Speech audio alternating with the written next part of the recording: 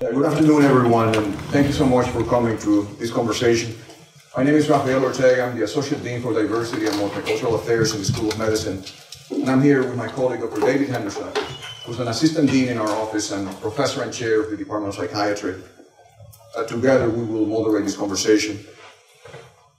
Let me begin by stating the mission and vision of the Office of Diversity here in the medical school.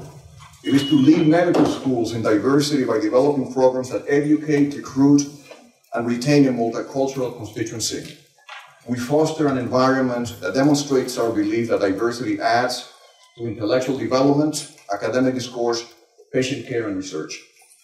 It is from this perspective that we are creating this space to have what I anticipate will be a difficult but necessary conversation about race and violence. And we feel that it is our responsibility to demonstrate to everyone, especially to our young trainees, that we care. And this is not the first time that we gather to address issues of violence and inequities. Just a couple of weeks ago, we organized a memorial for the Orlando shooting victims. At the time, we were at such a loss for words that the only thing we could come up was with a moment of silence, followed by a couple of notes on the piano with a classical piece. On that occasion, someone wrote to me expressing frustration with observing yet one more moment of silence, stating that action is required and that there should be no more silence for the dead. The last two MLK, Martin Luther King celebrations, have focused on issues of violence, including the Ferguson shooting 2 years ago, so eloquently addressed by Kermit Crawford, who's here today. And this year, Dr. Winston Langley, who's the provost of the University of Massachusetts, Boston, spoke about the urgent need for brotherhood and understanding. You may also recall the powerful panel discussion we had after the San Bernardino shootings with the participation of several of our Muslim colleagues. You can see videos and hear recordings of these and other events in our website, which is increasingly being populated by themes addressing violence and intolerance. This brings us to today. We are a large urban medical campus and hospital, and we work with and train individuals from very diverse backgrounds, and we provide care for the most heterogeneous patient population in the city. Surely, many are gravely concerned with the climate of violence in our country, and we wonder how our institutions can react, or should react. This meeting is an attempt to provide a space in which everyone has the opportunity to voice their feelings and to suggest how we can contribute as individuals and as institutions to justice, peace, and understanding. In the interest of maintaining a balanced discussion, we extended an invitation to the Boston Police Department. I want you to know, however, their hands are really full, and they expressed their regret for not being able to attend. I should also mention that this program is being recorded, because if we don't record it, somebody else will.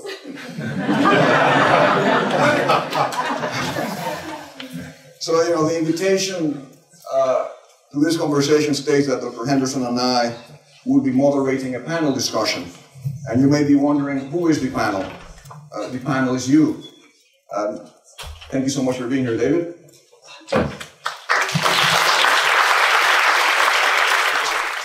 Thank you. I'm sorry to have to be here. I wish we were in 2016 not dealing with what we have to deal with, but we're here.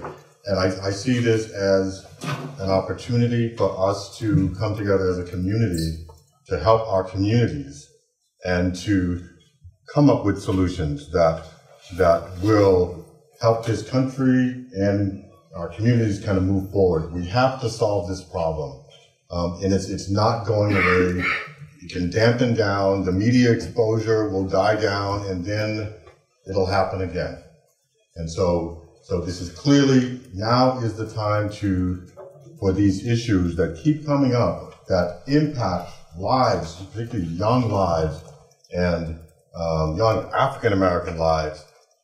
We have to come together and come up with some solutions. And I can't tell you, like in this past month, my son coming downstairs with his phone saying, "Dad, it happened again. Here it is." And the last time, this time, the guy was following the instructions you gave me, and he's dead. So what do we do with that? Like, how do we figure this out? How do we prevent young people and old from being killed unnecessarily? And then how do we prevent Orlando from happening again? It's bad no matter how you slice it, no matter whatever side. When people die like this, it's bad. And so we look to you now. We have a lot of bright people in this room. We have a lot of kind and caring and compassionate people in this room. We have a lot of young people. We have a lot of not so young people in this room. So I'm not naming names, but let's begin the dialogue and let's start as the medical community, take a stand. Let's come up with ideas. Let's figure out, what do we have to do to prevent this? How do we change brains? How do we get people to, and for instance, police officers should not have their biases explode in their brains so fast that they have to pull a gun and shoot, right? How do we get people not responding to that by gathering up all the weapons they can and start picking people off? What can we do to prevent that? From the medical community, I think we have a role to play. And so I think I'm going to stop and we're going to open it up. And so if you would like to speak, make a comment, raise your hand, we'll bring the mic to you. And then this is a dialogue. I have no answers, but we do need answers and we need to come together to find them. Okay? Thank you, David. Who wants to go first? I should recognize that Dean Elmore from the Charles River campus is here today. Thank you for coming, Ken.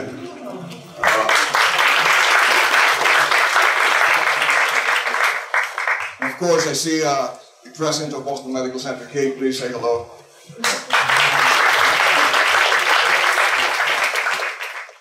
I see so many other people that are leaders in our institution. Forgive me if I don't mention you, it will take too long. But I really appreciate you being here because only together we can take this conversation forward. So the microphones are open for you folks. Just raise your hand. My name is Priya Joshi and I'm an internal medicine physician in general internal medicine here at the hospital. And this is a very emotional topic, so I'll try not to have my voice shake too much. But I've had a number of patients report to me over the past few years their experiences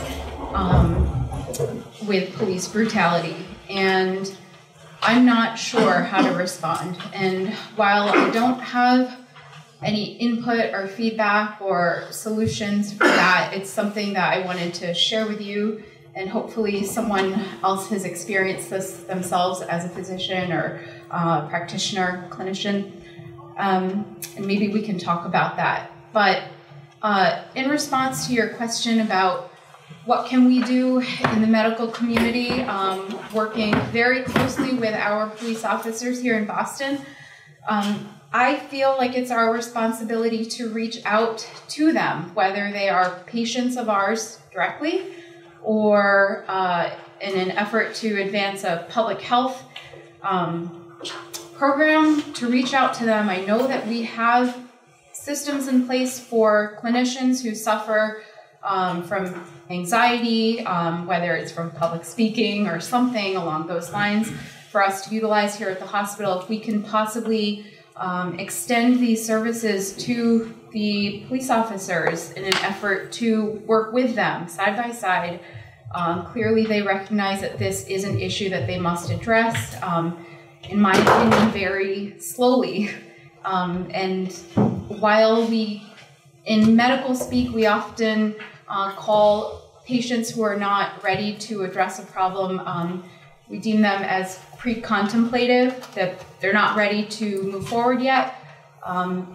Perhaps that's where some of the police officers in the city of Boston are, and hopefully they're moving towards working with professionals in order to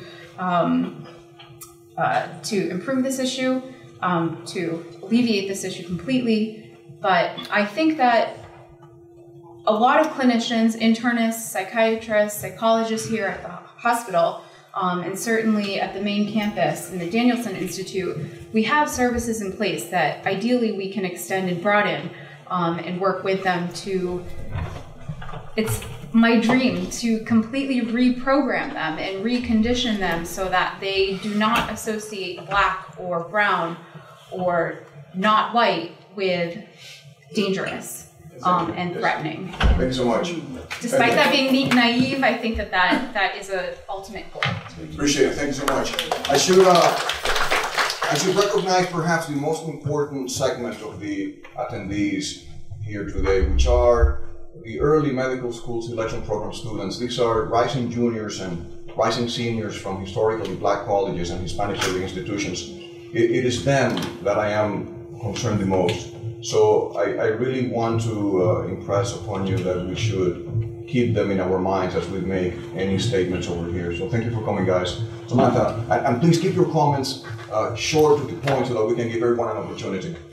So I think one of the things that strikes me is I feel as though there's these three pillars. One is my own personal reaction, which I think all of us are struggling with. The second is the concept of violence and fixing the problem that leads to the violence, perhaps re-educating police officers, helping them deal with their stress. But then I feel very concerned because I don't know, as a medical community, where we fit into that. I think all of us underestimate our power as advocates and as community workers to be able to reach into places where bias is being bred and engendered in youth and people who have leadership opportunities, in teachers, in community leaders, and to try and reorient their thinking, because I think that's where it starts. I think the moment that the police officer is standing at the door of the car is not the moment where it starts. I think it starts way before then. And we see it in many other outcomes. That's, as a physician, that's a symptom, right? What are the other symptoms? Poor education, poor housing, poor food, poor access to almost every resource we have in the United States for anyone who's marginalized for whatever reason. And I think that's where we have the opportunity to be impactful. Thank you. That was Samantha Kaplan, the director of the program that I just mentioned, and an assistant dean in our office. Please introduce yourself and take the microphone. Who's next? Kermit, say something. I don't think I need a microphone. I'm from North Carolina, so I'm used to yelling across fields. I'm Kermit Crawford. I'm director of the Center for Multicultural Mental Health, Center for Multicultural Training and Psychology, and I'm also a director of the executive director of the Massachusetts Marathon Bombing Victims Resiliency Center. I said all that because I find myself, as has been said before, I mean, I'm a black male and I have 2 black male sons. So this is particularly important for me. My fear is not to be able to do anything because I don't know what to do, but I don't want to in any way engender hopelessness or helplessness. And I also don't want to give in to anger because that would lead me to bitterness. But I know in this instance something has to be done. So as I try to figure it out, I'm leaving here and I'm going over to the Unity rally at police headquarters. I would invite any of the rest of you who are able to come to join me. But I wanted to say, as I try to understand what's going on, I want to ask myself, what is the what?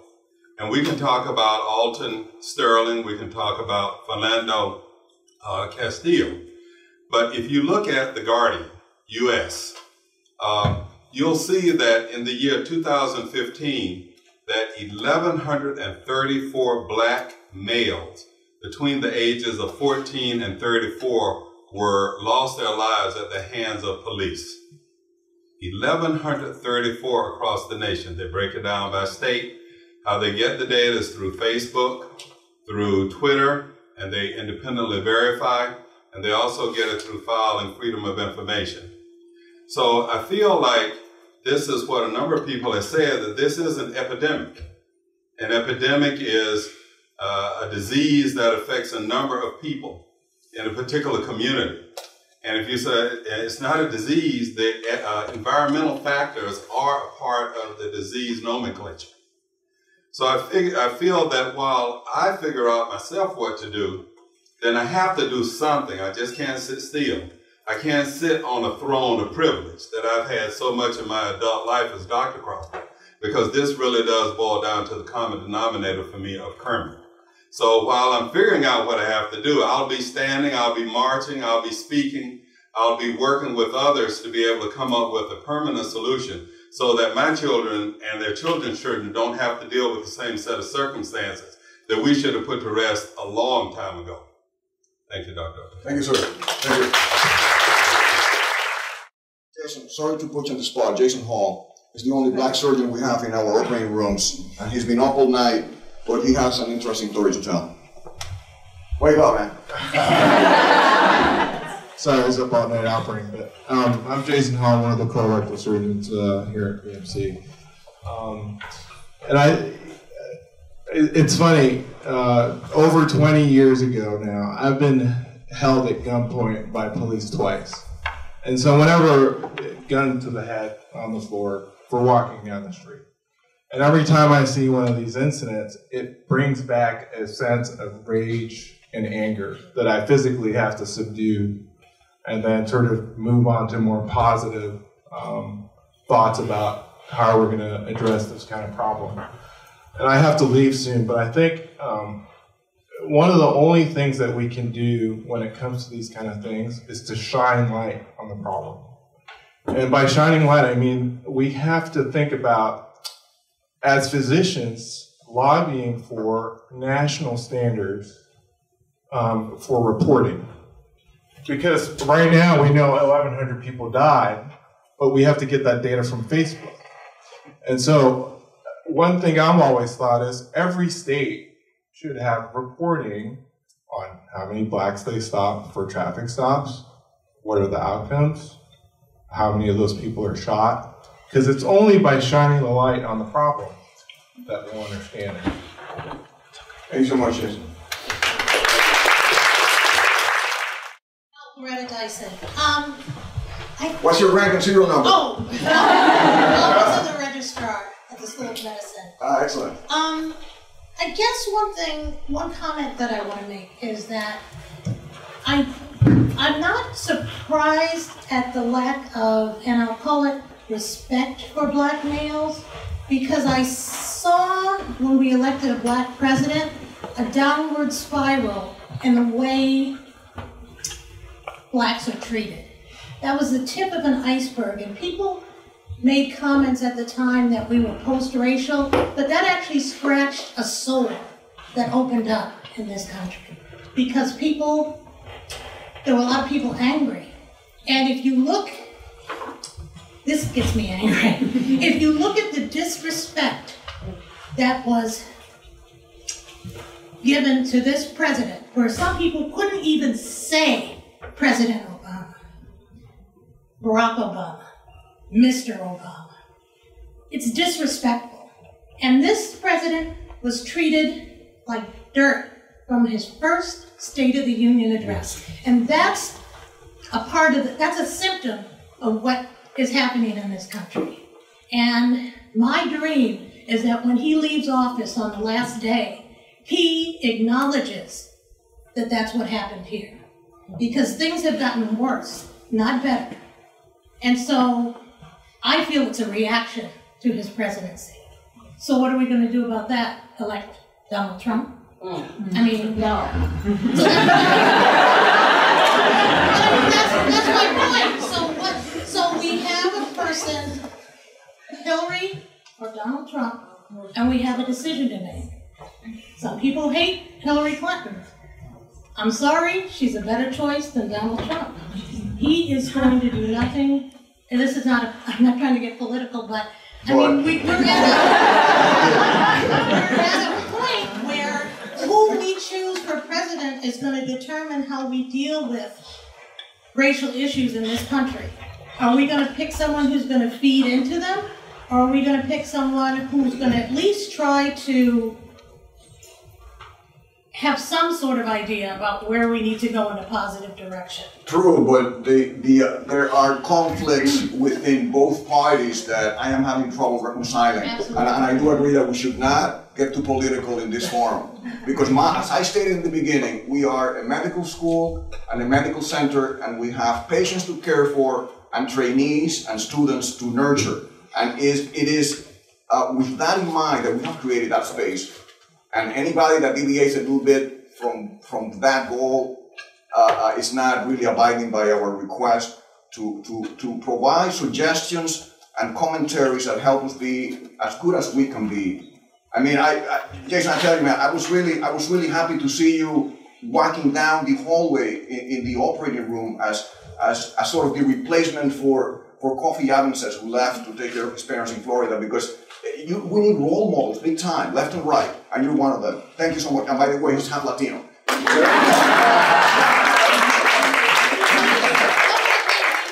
models, but we actually have them.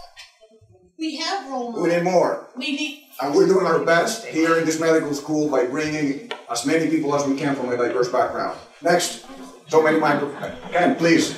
So glad you're here, man. Ken Atmore, I'm the Dean of Students at Boston University, and the rule. Last week it showed me that there are no rules anymore. There are no rules. So I gotta go back to being political. Because in essence, what happened throughout the week was a wholesale show that the way that we were told to act, the way we were told to behave, was out the window. Whether it be a police officer protecting people, or whether it be someone who's just doing the basic things, the decent thing that I'm supposed to be able to do. The rules have changed to the point where even if I'm not doing anything wrong, I may not be able to get a trial because I'll be dead before I do it. The rules have changed where even if I'm doing something wrong, I may be dead and I can't get a trial for it. The rules may have changed where even if I got an attitude or I think that I want to be uppity, I can't do that anymore. And I've gone through too much of my life. So, you know, as Kermit said, sitting in the throne of privilege that I am, I'm gonna change the rules a little bit. It is about politics. It's got to be about politics. And Dr. Ortega, you said what so many of us think. We have the plurality. Those of us who are saying that we are not committed to a Republican or a Democrat, to a Clinton or a Trump, we have the plurality right now is what I hear. Well, you know what we need to do? Let us find a way outside of the institution, the university. I'm going to be the first to say my views do not represent Boston University. I'm here as a citizen. I'm here as a citizen. And I just say, let me deviate just for a quick minute and let me say this. We need to all get together. The plurality needs to get together. And we need to say, let's all put $1 in, because politicians like that money, and let's find a way that we disrupt. The system's disrupted already. So I'd be okay with us having a real problem with who the president is come November. We've gone through that before. And by the way, I keep Barack in for a little longer, too. but we need to find a way that from an electoral standpoint, we can disrupt this system a little bit. So why doesn't the plurality get together and figure out a way to do that? What's more, I want to remind us too, as a citizen, the police are under my controls. The police, my background is law, so the police are under civilian control. We should think about ways that we train police more effectively, how we transition many veterans who are on police forces into being police officers so that they know that they're not in Fallujah anymore.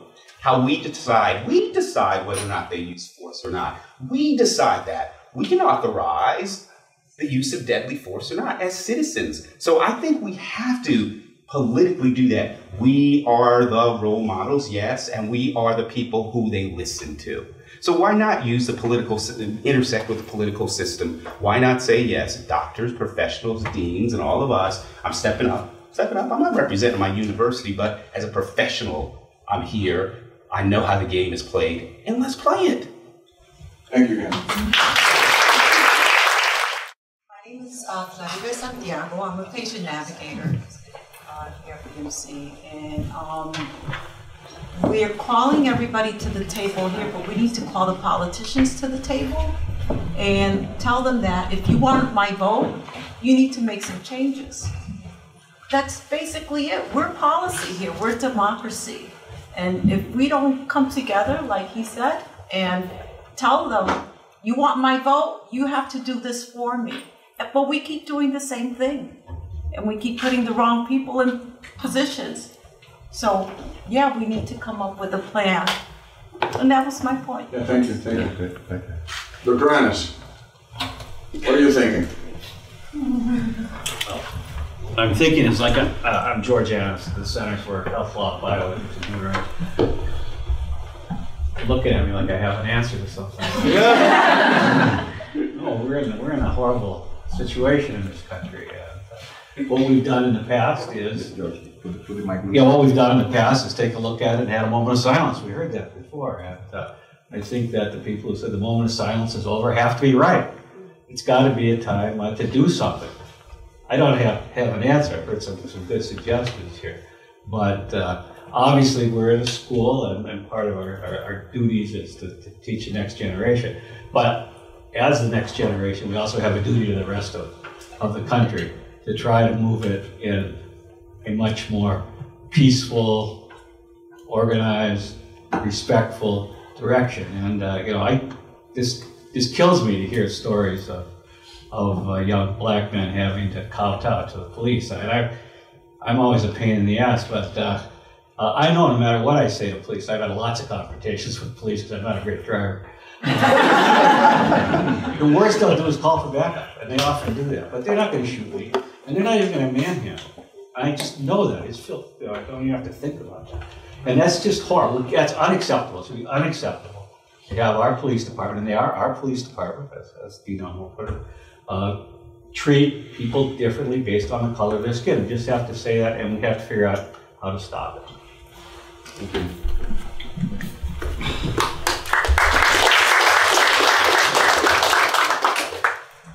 Hi, Sheila Chapman from the section of General Internal Medicine at our Office of Faculty Development. Amelia, my boss. So I just wanted to share a little bit of my own personal journey these last few days. And first, I had to take time to just grieve, period. When I came in Friday morning, people say, hey, how you doing? You say, fine. I said, I'm sad. And, just so struck by none of the deaths had to happen. None of them. Folks in the car didn't need to happen. The police officers in Dallas didn't need to happen. And then I really went back to my spiritual practice. I'm a practicing Buddhist. And I thought about a number of different things. And one of the things that we're taught is about killing the will to kill. So in many ways, it's easy to kind of look at this issue only from the perspective of the police not being trained appropriately or whatever. But I think it's more challenging for us to look into our own lives and see where the violence to others is in our own lives. When we don't have empathy for another. And there are many ways that can be manifested. I think another key thing I started thinking about was the history in this country. So if we look at Jim Crow law, police were part of maintaining Jim Crow status. So this history of quote unquote perceived distrust that Black people have, it's based in reality. It's based in historical fact. And I think we're at a moment where we have an opportunity to really push this issue of dialogue. And that's why we're so happy we were meeting today. Because I think dialogue is very important in terms of educating each other about real realities, about developing empathy for one another. And it is harder to harm someone that you've gotten to know. And then I wanted to push us a little bit further and say, yes, this is about the recent killings and it's about police, but what are we doing here on our medical campus? Why are our medical students, when they come out of school, bright-eyed and bushy-tailed, right? Because I just had you in my office, right? And then somehow by the time they finish residency, they're jaded. All of those addicts never believe what they say. They always lie about how much they use. Well, if those addicts are Black, then is that how now you leave our residency programs feeling that that's how all Black people are? So I think we also are challenged to look at ourselves, to work with each other about not continuing stereotypes within our own campus.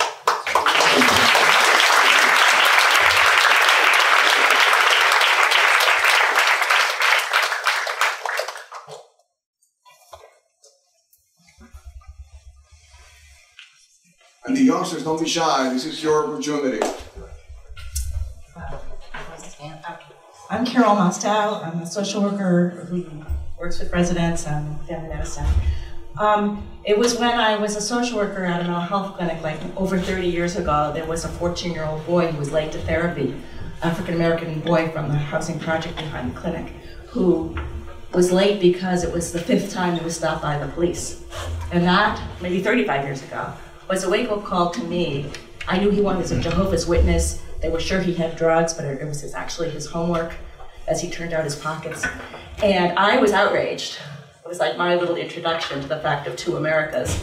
And went to a friend who taught street law, and she said, "Are you kidding me? You can't tell him he should be protecting his rights. Do you want him to be beaten up?" And I started understanding that he lived in a different America than I did, and we were going to be treated differently.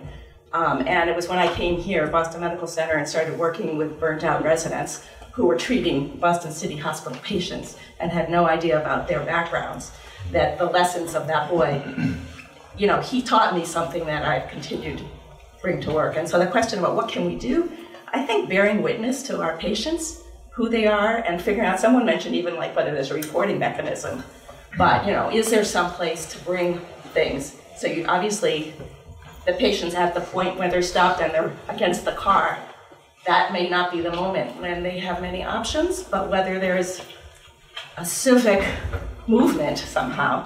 I mean, there's bearing witness in numbers of ways. I think there's bearing witness directly when patients come and you hear that. How do you respond to that patient? How do you validate and let someone know that should not happen to you? That is not right. You didn't deserve that. How do we validate our patients? How do we keep our empathy alive? That many things are going on for our patients and not start blaming them for the problems that they're struggling with. All those things I think we can do. Politically, I think we can avoid naming names, but I think we have to stand for love and caring in our country rather than hate. There's no question about that, and that's certainly within the helping traditions. If we stand for health, we stand for the fact that hate cannot be our political platforms. Thank you so much. I'm Peggy James. I'm Vice President of Mission and Associate Chief Medical Officer. Put the mic close to your mouth. Okay. Yeah. And admittedly, it's a little hard. It's hard to talk about it. Especially when, you know, it's in mass like this.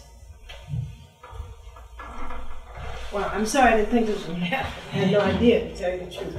But what I have been thinking about, even like before today, when I knew this was going to, you know, we were going to have this gathering, is I kept being worried about the students and the residents, and I kept feeling like they needed some sort of like comfort. I didn't think that we would actually come in this room and come up with actual solutions. Although I don't go to church, I'm sorry guys, but I feel like it's like church for people. Sometimes it's like what people need to just be able to get this out and to be able to say things, to talk about it, to express it, to have their feelings and their fears acknowledged.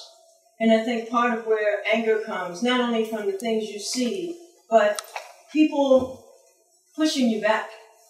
You know, when you try to make a point about something. And on both sides, I mean, just to like hear people out. Because everybody is, you know, interpreting what they see and what they hear through their own life experiences. And just to like respect that and acknowledge that. And so for the students and the residents, I know you see it. I know you see it when you're working. I know you see it clinically. I know you guys see it. Over the years, you come to me with certain different things. And I agree with Sheila. I think the best way that you can empower yourself and to change things is to set an example and teach others. And don't be shy about it. Don't just let it be you and you. I know you walk in a room sometime and a patient of color will say, "You're the doctor?" I know you experienced that. I mean, you tell me you experienced it. I've experienced it myself. But to set an example and help your other colleagues to like not stigmatize people. You know, not stigmatize people. Because Allison, you might want to hear this. It does affect the bottom line. Really. Because it's those kind of things that keep people returning in the hospital because we misinterpret things or assume things about them, and they wind up, leaving without something with a discharge thing that won't get the intended outcome, that you had. I just feel like we each have an opportunity to actually do something and to show each other and to set an example for each other and to empower your patients, at the same time. To just, give them an opportunity to feel good about themselves and to be able to thrive. And you yourself will feel better as well. Don't be afraid to, speak up. I remember when I was in medical school, all I kept thinking was one day I'll get on the other side of this, and then I'll have a chance to support other people and empower other people. And so you have the same opportunity, and everybody in this room has that opportunity. Please don't be afraid, to just to speak up and to set an example for other people. And just try not to make assumptions. Whoever said that once you get on the wards, you become a different person, it can get beaten out of you. Try not to let that happen. People come here and say they work here for the mission. Lots of people come here and say they work here for the mission. But I'm not certain they have a critical analysis of what that actually is. When you wind up here in whatever your predicament is, how did that happen and why does that happen? What are the structural things that contribute to you being in that position in your life? So it's not like charity work, it's not like a soup line, it's not like something like that. It's like having a critical eye and an understanding of why people are like they are. That way you can target an intervention that will break the cycle and change the course. And that's it, I'm sorry. No, thank you.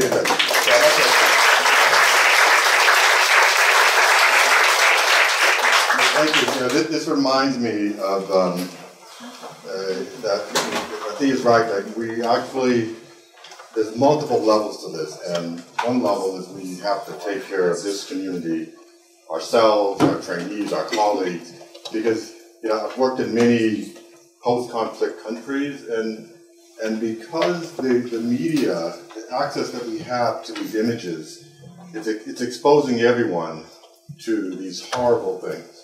And so I can, I'm reminded of this very well could be kind of seen as kind of not a post-traumatic sort of situation, but stress, chronic type stress. And you can imagine that if we're not talking about it, then we're not addressing it. And I'm most concerned that it will have a medical impact.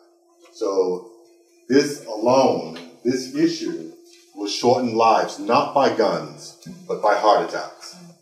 The impact of the stress related to worrying about every time you pass a police officer, your blood pressure takes off, cortisol shoots up, all of this stuff.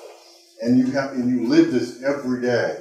And every time you see something on TV, triggers the same response, right?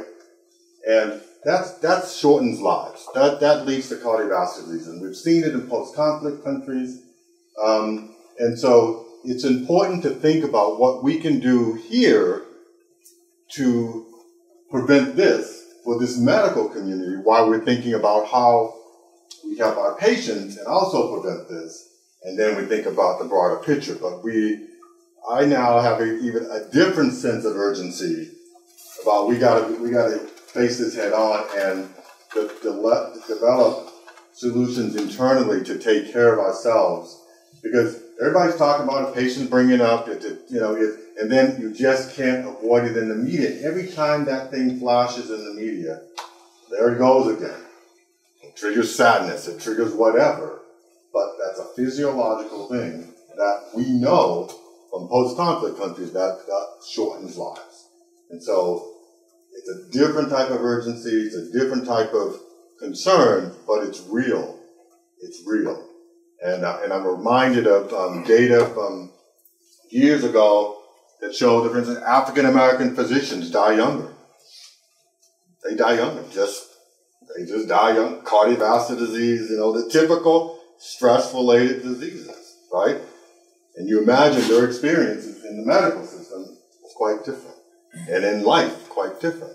They die younger. So there's another urgency. Yeah, and I wonder, David, to what extent this also impacts the performance of our own students. I can't begin to imagine. The New York Times had an article over the weekend about how women perform much more poorly than men playing chess.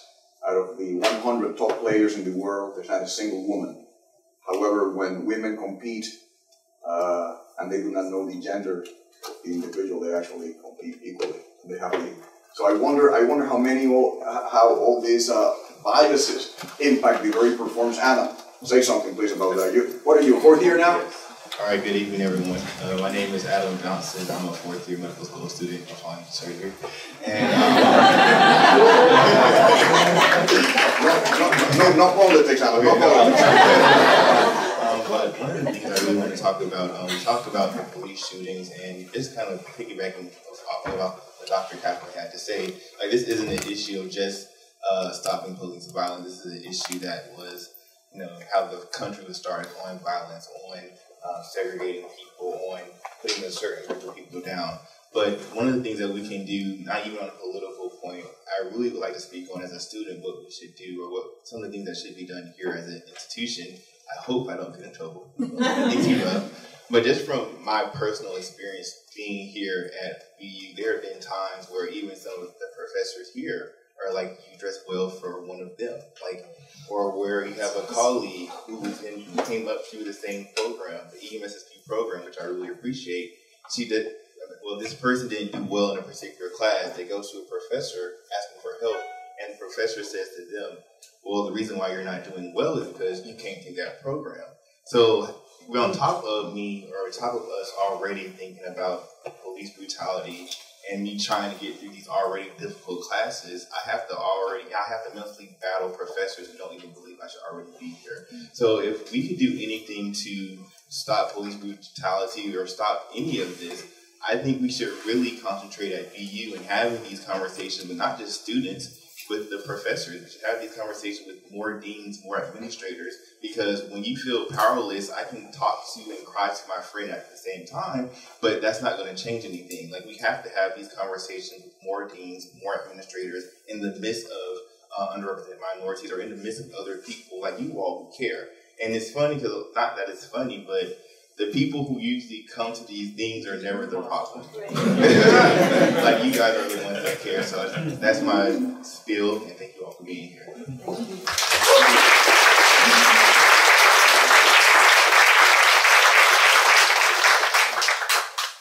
Hi, my name is Maya. I'm a family medicine resident, and I have a sort of more political question to throw out, and then a personal thought.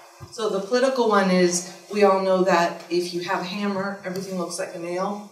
So if you train police for combat and you arm them for combat, then everything looks like combat. And so part of what we need to do is train, and I don't know how we do this, but train for mediation, train for not confrontation, but for solutions and for compromise.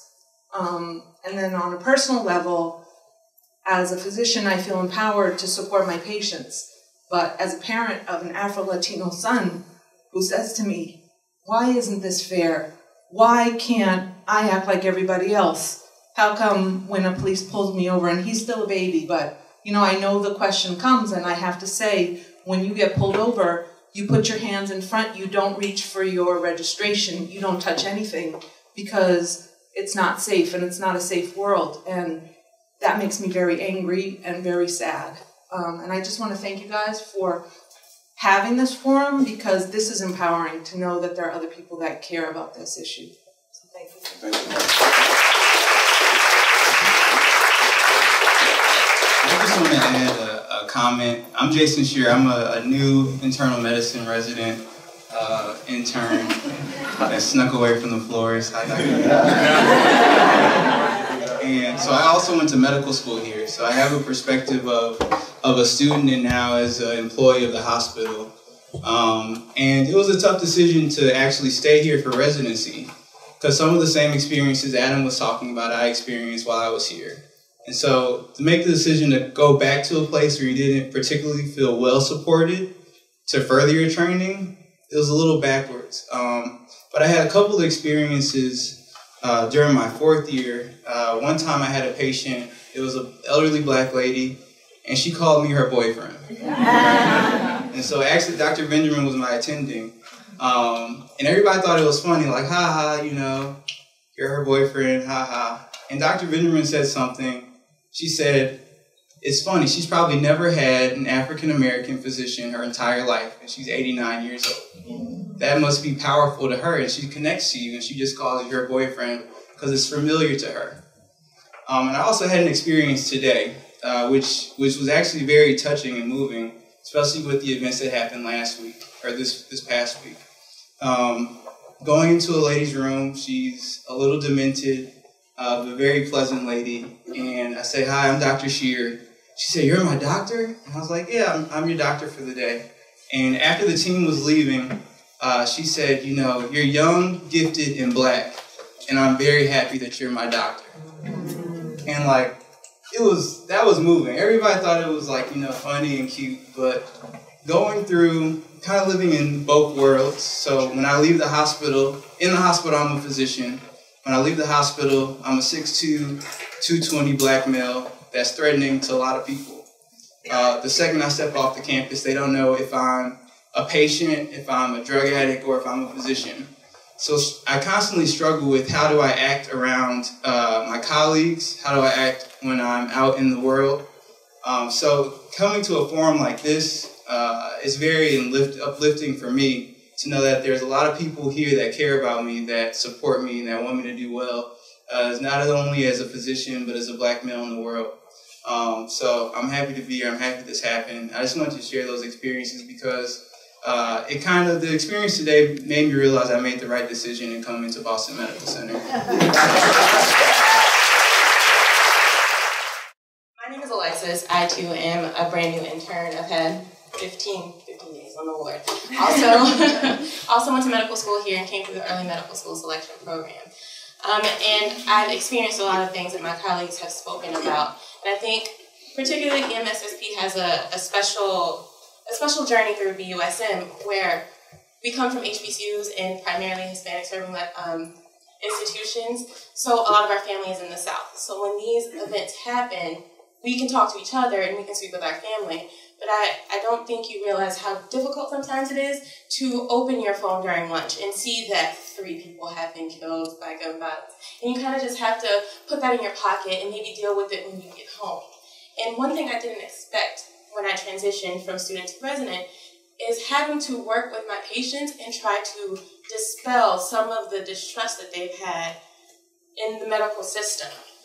So many people have thought that they were lying, or they've never gotten the treatment that they needed, and it's almost impossible for me to dispel that and make them think that I'm giving them the treatment that they need in this short amount of time. I also have a special place for the medical school. Like Adam, I understand where he's coming from, but now that I'm not in the school, I think it's important to take the opportunities that I have to make sure that these issues are as clear as they can be. A lot of these issues are happening as medical students, and a lot of times we didn't feel empowered to say things or do things because, our goal is still to become doctors, and we have to make sure that we can coexist with our colleagues and not make it awkward every day that we have to come to work. So we often deal with these things every day, and we just shut them down, whether it's from professors, whether it's from classmates, whether it's from patients. And that is always difficult, very difficult to deal with. So I was so very excited that this happened today, and I hope that we continue to have these types of forums, because we can talk about it amongst ourselves as much as until we're blue in the face. But having forums like this so that people know that these are feelings that we have, and there are plenty of faces. I recognize a whole section of people who I know will unfortunately experience the same things. They need these forums to be able to come and say that they're having these feelings, and for you guys to know that this is something we deal with every day. So if I seem down in the morning, no, it's not because I'm tired, it's because all of these things have happened overnight, and I can't talk about it at work, I can't talk to my colleagues. So I think it's important to just sometimes take a step back and unpack with everyone and make sure that they're able to express these things. Thank you so much. I'm Dr. Willock was the chief of anesthesia here and left in 2002 to go to California. It's important to talk about these things, but I want to give you a little bit of history. As you can see, I'm old. When I was an intern, in those days, I looked at the statistics. I was the 19th woman of color to graduate from medical school. So to put in perspective of what the president said, we have come a long way, but we still have a long way to go. And as bad as things may be now, I don't want you all to leave here unhappy, depressed, and hopeless. Because like life, it's a continuing improvement that we all have to work on. I think Boston Medical Center has made great strides. When I came here, I was the first woman chief, the second black. And I had a faculty member tell me I would never work for a black woman. And I had no one to tell that to. So we've come a long way. The fact that the administration has welcomed and sanctioned this shows progress. I think Boston Medical Center has a lot more to do for this community. It has done medical care, but as far as the greater area, I think so. Commissioner Evans has done a great job with the police, but more, I think Boston Medical Center has the opportunity to be the leader in this community on this subject. And just about police violence, and I think as much as, because many of us here are black, I was stopped as a medical student in my new car years ago. My brother was stopped and checked. He was an engineer with the new Mercedes, so he was stopped. But police violence, when I was an intern at Kings County, okay, as I said, there were only 6% women and very few blacks. I think there were 2 blacks in there. The police would beat up disruptive people. Because the guy would come back in the emergency, hey doc, you gotta sew me up. You know, I got beat up. And these were not all black men, they were white men. I think there was an abuse of police power. And I think they are beginning to understand that they need better training. Just like you have abusive chiefs of anything. Chiefs of service, chiefs of departments, head nurses, principals. I think the same thing has happened to where they don't understand that power is a responsibility. It's not to be abused. But things are better, and there's violence against white. As many as the black men have been killed, many more white men have been killed. And I think as we talk so much about the black and the violence against blacks and Latinos, and we ignore the other people who are suffering, that creates somewhat of what Trump appeals to, the working class white who feels marginalized. So the basic thing is that we should marginalize no one, not our patients, not our neighbors. And for the black people, how many of you have a true white friend, an Asian friend, an Indian friend? Everybody, a white friend, a black friend. How do you speak to your neighbors? One of my neighbors said to me this weekend, I live in a building that's 90% white. She said to me, well, are they doing anything about the black on black violence? And she said that to my face. So I'm having a conversation with her. She may not want a conversation with me, but I will have a conversation with her. But many of my other neighbors have been very sympathetic and understanding. And actually, our book club is going to read Ta-Nehisi Coates' book. Okay?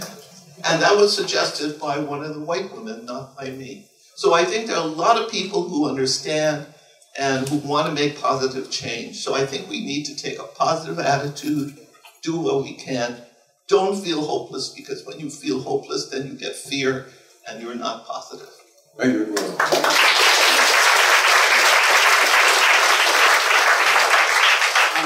My name is Sandra Gordon in internal medicine. I'm on the physician's faculty here.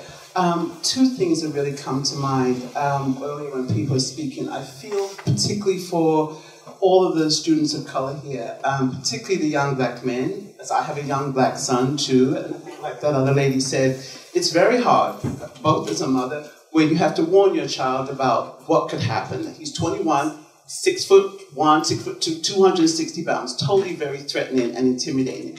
But I also understand, I have friends who are also on the police force, and I understand the pain that they're also experiencing at this time. So I think we can have both levels. I think Obama said it yesterday, you can feel in your heart for both. I feel for my police colleagues, I also feel for my young people of color.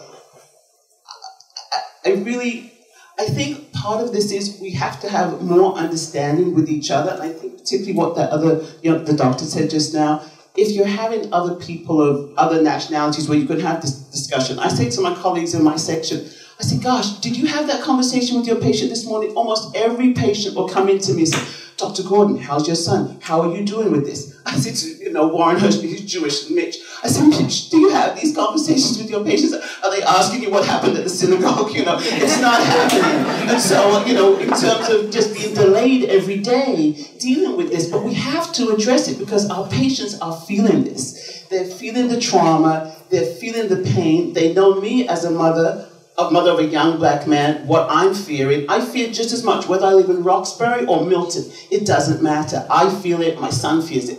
But I think also, two things I also want to say. I think going forward, I talk to the residents about this. I'm not shy about talking about this. I bring it up because they say, Dr. Gordon, you've been stopped? Yes, when I go into Jordan's or Macy's, as that young man said, if I don't have on a white coat, which I don't, I get followed around the store. I'm not a black man, but I get followed around the store. I've had to address this with people. Why are you following me? They think I'm going to steal your $5 or $10 lipstick. I get followed everywhere. Do you know what I'm saying? It's because, one, before I even changed the hair, when I had more of a dreadlock look, I had more people stop me. It's there. We have to face this. And I think it's painful, and for our majority colleagues to understand, it's not that there's this, there is an anger, there is a frustration, because we face this every day. I can take off my white, in the hospital, my white coat's on. 24 years here, almost everybody knows me. Once I leave the hospital, then the blood pressure goes up, then, you worry about things. So I think we are in a time where we have to talk about this. It's real, and I particularly feel for the residents and the students, because I can face this now, because I can say, hey, this is not appropriate.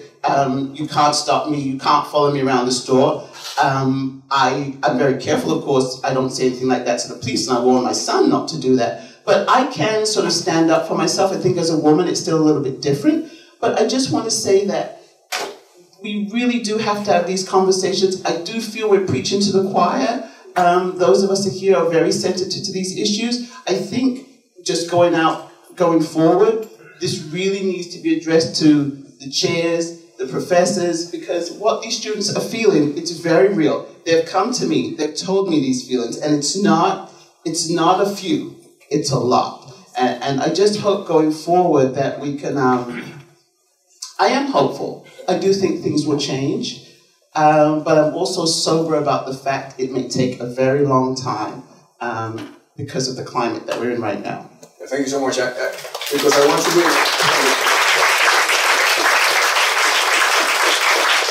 we want to be respectful of your time, so we're going to let Kate Walsh, the president of Boston Medical Center, have the last word, and then I have a little treat for you. Kate, please. I shouldn't have the last word now, because I'm not sure there, but I had sort of one comment and one question. The comment is to, as we think about how we support our community, to not only think about the people in this room, but there are 6,000 people who wear a BMC ID badge. More than half of them are people of color, and they have fewer resources to lean on at times like this than medical students, residents, and faculty do. So I want to be sure that we think about the people who can't be here tonight because they finished their housekeeping shift and went to their second job.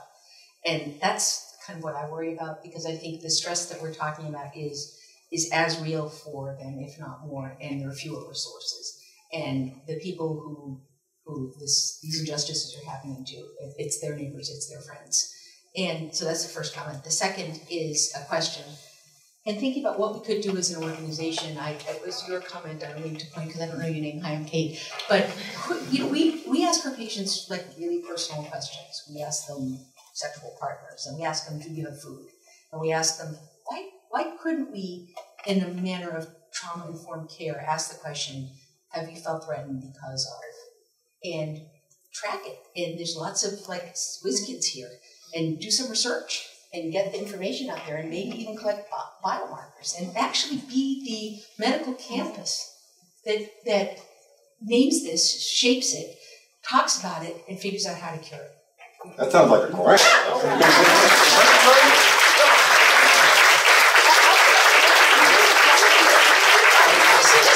Learn from this man. He just came over and asked me for money for that. That's my idea. You should fund me.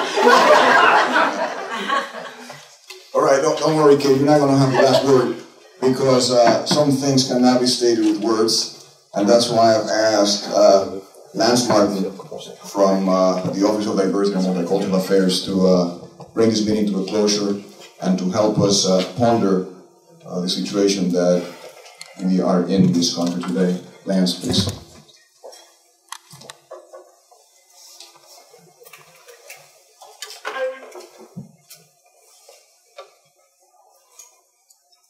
We're in church now, so you don't have to be. I said, we're in church now, so you don't have to be quiet, okay?